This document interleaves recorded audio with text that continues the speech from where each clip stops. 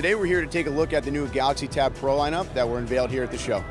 The design, we made a couple big changes.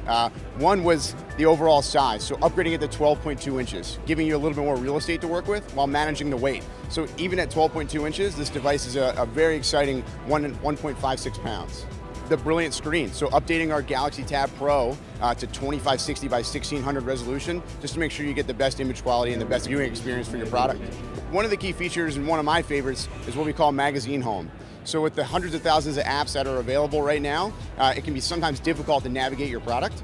So what we've done is we've created a homepage, if you will, for customers to be able to customize. That way the content you're looking for comes to you.